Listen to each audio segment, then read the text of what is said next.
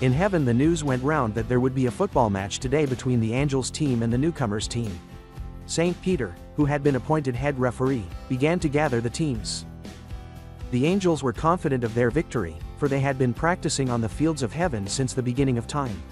When the game started, the angels really showed off their incredible skills.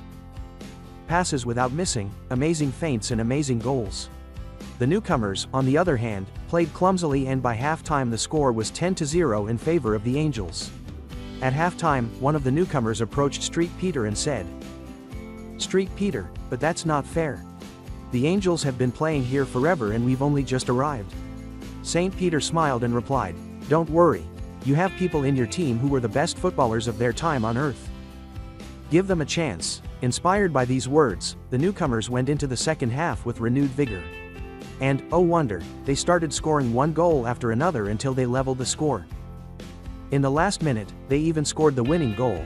When the match was over, the angels asked Street Peter in shock, "How could this happen? We are angels, we always win."